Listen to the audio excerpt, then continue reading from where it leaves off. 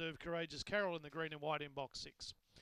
We have a field of 6, $1.70 the red, Comical Warren, no more bets. Lure rolls. Ready now.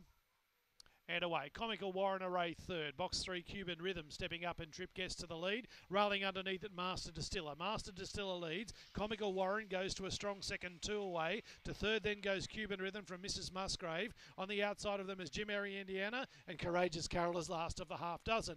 Down the back, these two match motors. Master Distiller a half in front. Comical Warren goes up, goes by. 5 away into third then Mrs. Musgrave, who makes good ground. Not out of it yet. Then Jim Mary Indiana, Cuban Rhythm, Courageous Carol.